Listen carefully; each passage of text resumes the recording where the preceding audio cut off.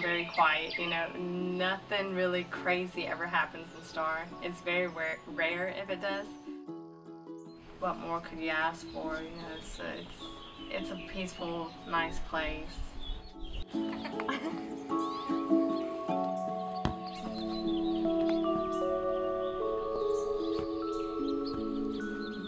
Coming from a little small town, you know, people learn how to value more of what they accomplish or the things they do than other people that, you know, have it all and stuff. And, you know, we work hard for it.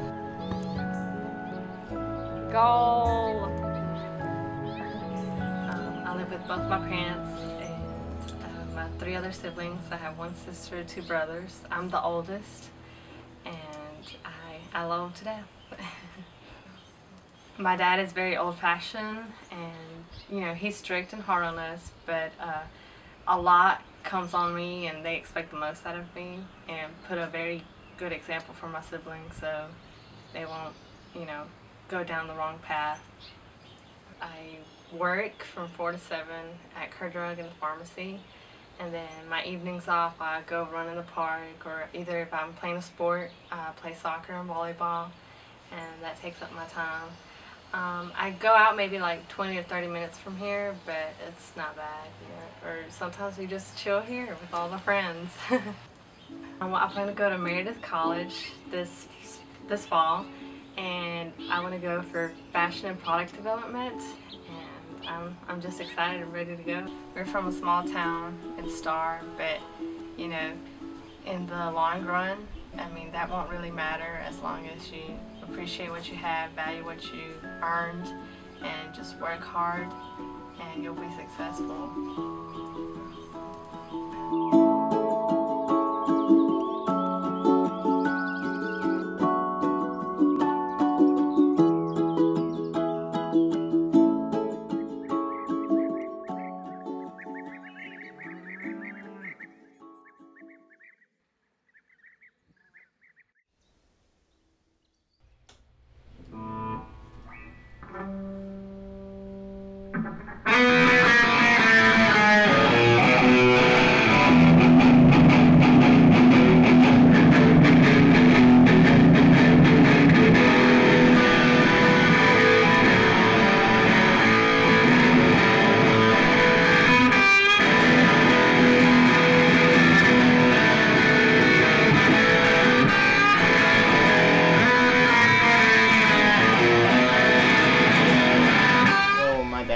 Pilot, and my brother's a pilot, so that's kind of like a family thing. That my dad's dad was a pilot, his brother was a pilot, my brother is a pilot, but I'm not a pilot.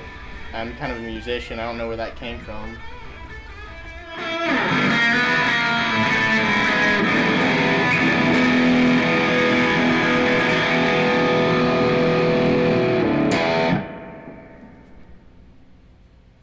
Well, I started off just playing acoustic guitar with the old man named Harold, who came and picked on the porch with me, and we played fiddlers conventions and stuff, but I realized I didn't like bluegrass music, so I went to this rock and roll camp with this friend I had to play the drums from elementary school, which I'm actually still in a band with him today.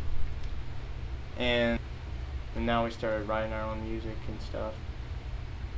That's about it.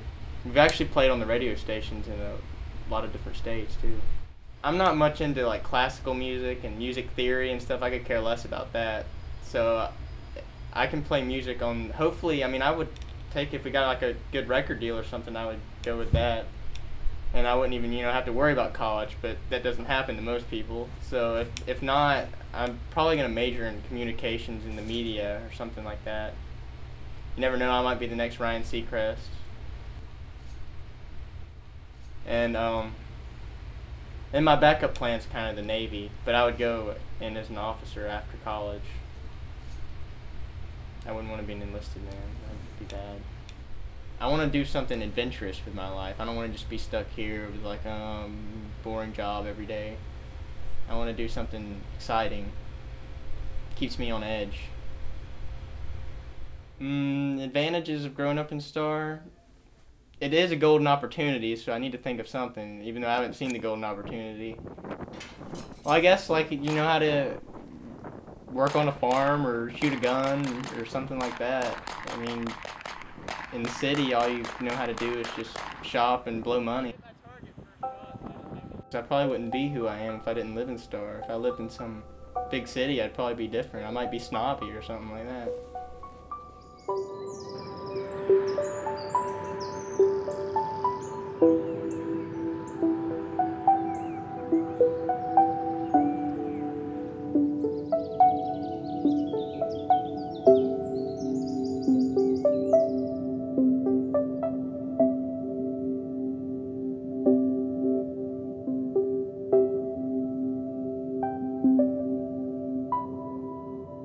While I was student body president and editor-in-chief and executive council member of NHS and numbers upon numbers of other leadership positions, I came to my last few weeks of senior year now, and I realized that perhaps I took myself way too seriously at times, and that there's a time for seriousness and there's a time for foolishness, I think. And I think that for me, I lost my foolishness.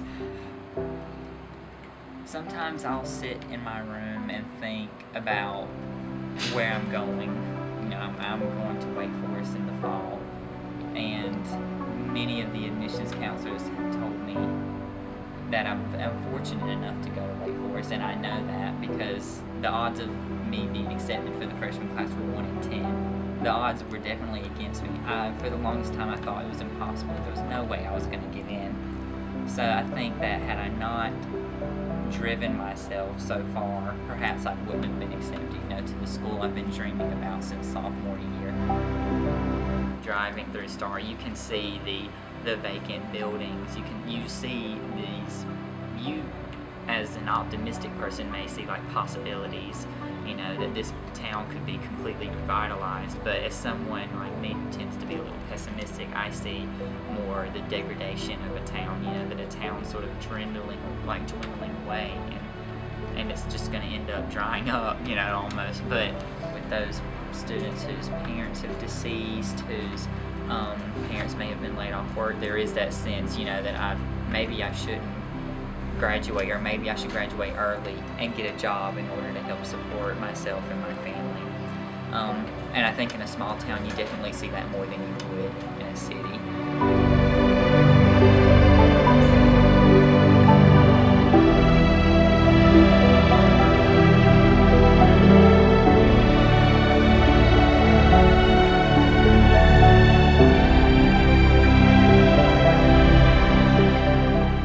I don't feel like Star's ever changed really, but my whole life, not really much goes on here.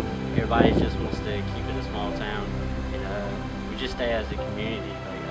Like everybody's just friendly with everyone. We don't want to become a big town and have that fall apart.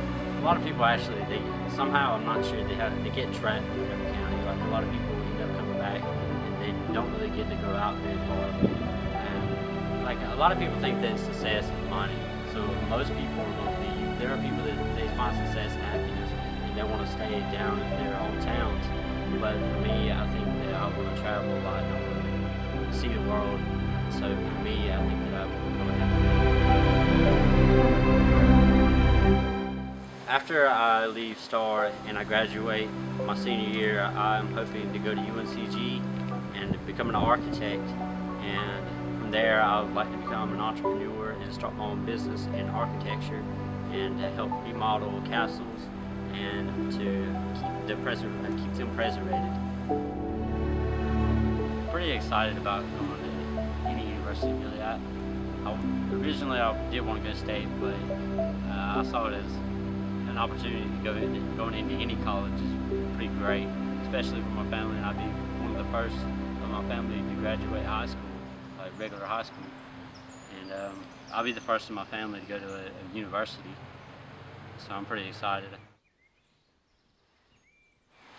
I quit school for a little while because my mom lost her job, and we didn't really have any way to get by. And sometimes I went a few days without like much food and stuff like that.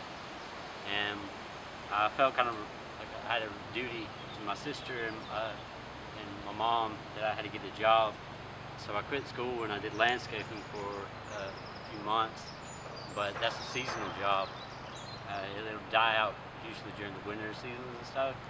And so during that time, it got like really rough, and I ended up I moved out of my mom's, and I was trying to just find a way to get out, and that's how I got moved in with my grandma.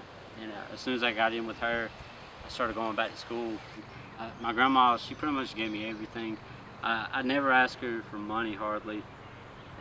Like we may not have a lot of money, and I don't have like a nice fancy car or a nice house and like really nice clothes, but she gives me the bare essentials, and there's nothing more that I could ask from that. Every day I know that I can go in there and she'll have food ready for me. About every day I come home from school, she has food already prepared. We may not talk about, like I don't really talk to my grandma a whole lot, but maybe I don't tell her I love her as much as I need to, but she does a great deal for me, and I really respect her for that.